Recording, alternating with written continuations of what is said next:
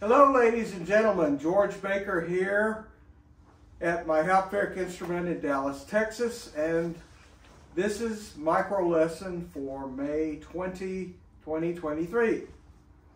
I have the distinct honor and great privilege today of welcoming Vincent Dubois, a good friend of mine. Vincent played a brilliant concert last night at church in Flower Mound, Texas, a new Cassavant organ. He played the initial inaugural recital and played also a premiere of a new piece that I wrote for the occasion on the Sanctus of Mass 8.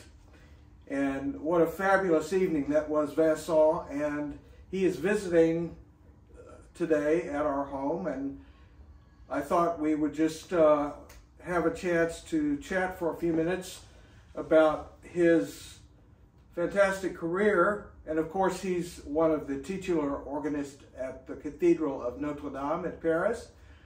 And he is also a professor of organ and organ improvisation at the Hochschule in Saarbrücken, Deutschland now.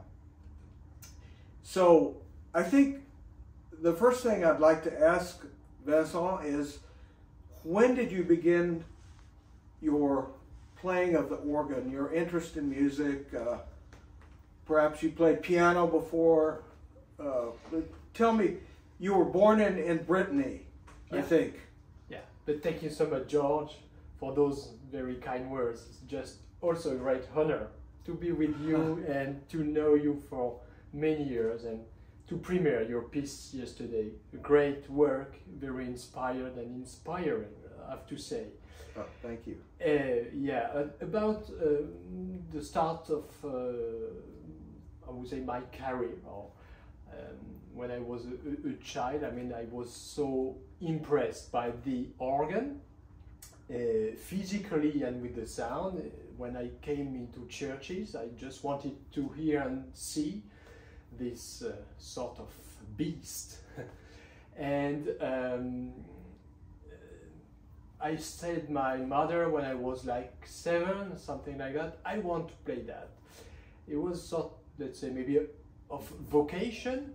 And she told me, no, first you have to play the piano. And I said, yes, no problem, I will play the piano, but then I want to play the organ. And she told me, yes, when your legs will be long enough, okay.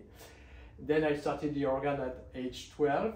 In parallel, I continued the piano, which I love, of course. And I was born in Saint-Brieuc, which is a city in the north coast of Brittany, Bretagne, the west part of France. And I had the chance to start on a very fine cavalier organ at the Cathedral of Saint-Brieuc. And this instrument was just restored when I started the organ, and I didn't realize the chance I had at that time to start on such beautiful instrument of music. And for the story, it was Philippe Lefebvre who played the inauguration of the instrument, but I didn't know anything about Philippe Lefebvre, Notre Dame, or everything, but then I discovered the thing progressively. That's really fantastic. I believe you said you began studying at the Angers Conservatory. Yeah. And after Angers, you then moved to Paris at the Conservatoire, the big conservatory in Paris. And you studied, you were a student of Olivier Latry, I believe, and you won first prizes in organ and also fugue and counterpoint and harmony and composition. And what other first prizes did you have? All the first prizes you had. Not all, because I got the second prize in improvisation because I failed that day. It was not a good day. Oh, bad day. Well, that happens. That's the way it is. That's life, yeah. Yeah. That's the direct, let's say, we say in French, le spectacle vivant. That means the show. If you are there, that's great. If you are not, Yeah. well, that's your problem. Yeah. Yeah. But you were a star pupil of Olivier Latry, and it was Olivier who at first promoted your concert career, and if he couldn't play the concerts, he would give you the concerts, and so you started playing all over the place. Yeah. And it was wonderful for me. Yeah. He helped me so much. And, really just great. Yeah. At SMU, what I do now as a organ improvisation teacher is many times just work with beginning students who are just starting improvisation studies, and they've never done it before, and they come from different backgrounds. What kind of advice would you give to a beginning improvisation student? Because so many of them are terrified at the idea of improvisation. But at least for you, it seems like it's something very natural, and it's not to be feared, but it's just something to enjoy and to embrace. What advice might you have to a beginning improvisation student? Well, I have to say first, you have to want it. I mean, it's sort of something that should be a part of you saying, I want to improvise. I just want that, and I love hearing people improvising. I love this style, I love this music, I love these composers, and I want to do the same way, and things like that. It's sort of wish from yourself, like a composer. You know, for me, a true composer is someone which has this wish to compose young, I would say. If it's not the case, anyway, and people say, well, I love hearing improvisation, but I dare to do something there. I would say first, the musical culture you have will help very much. The whole music you have in your mind, the whole repertoire you have played, the most repertoire you played is the best, of course, way to also get some reflex as improviser. And so musical culture, repertoire, and of course, if you can learn how to write music and how to make an organ sounding by writing music to organ, that's really great, because then you learn, you know, about the sound texture. You learn about, of course, the harmony, how it works, or the counterpoint. It depends what you write and what you want to compose, or if you do harmony, if you do counterpoint, both together is the best way, of course, always. And you know, it's sort of interactive things between culture, analysis, composing, and doing it, and searching at the manual, at the keyboard, searching ways.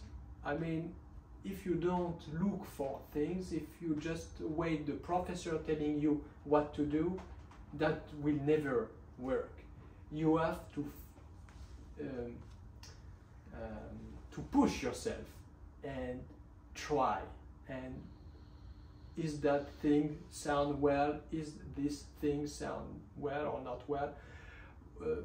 All texture of the manual, what can I do with that? I mean, I can go there, I can go there, I can do both on just one stop, you know. It's searching many things at the same time: colors, harmonies, counterpoint, lines, and also being inspiring by some people who has inspired you. For myself, for example, I was very inspired from this famous French school of the start of the 20th century that you know perfectly well as well, George. And as far as I played a lot of piano, I played quite some Ravel, for example, at the piano. And this composer had a real great impact on my artistic life, and also, but first in improvisation. Of course, I love Bach as well, and improvising in the style of Bach is for me also just a joy. But you have to do a lot of let's say training at the keyboard, at the instrument. It's not theoretic only, it's doing it.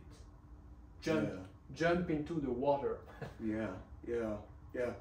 And it's a long process then. Yeah. It grows up in your mind, it grows up, but year after years, but you have to do it, and to focus also on the physical reflex. Right. You say it takes time, and I often remember Jean Langlais, with whom I studied for 2 years in Paris, and Langlais would always say that it takes 12 years to learn to improvise. And Tournemire told him the same thing, something like that. It was 12 years or 15 years.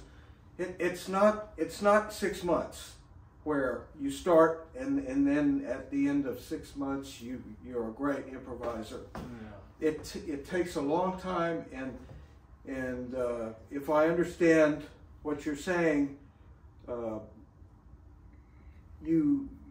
more repertoire you play, the more organ literature you play, and the more music theory that you know and have studied. You mentioned counterpoint, you mentioned harmony, you mentioned fugue, all of those disciplines, the better prepared you are to then go and create your own music in improvisations. So I think to be patient is important, but also you have to want to do it, and you have to put in the time and the work. It doesn't just happen. You're not just like, okay, make me an improviser, give me a pill so I can do it. It's like any discipline or sport, you have to practice and work. Exactly, and I would add that as young as you could start with it, in parallel with the repertoire, with the theory, with everything, would be the best. Yeah. Because for everything, as young as you could start is the best. Yeah. For everything in the life. Yeah. Learning a language, a foreign language, learning, I would say, mathematics or whatever. Sure. If you hear about the great ice skaters, who start when they're 3 years old, or the skiers, who start on skis when they're 4. The earlier the better. So that's good advice also.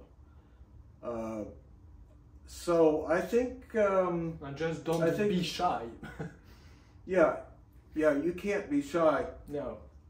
I remember when I was, I think, 17 years old, that would be in 1968, I first heard a recording that Pierre Cochereau had come to SMU in 1966 for a special event.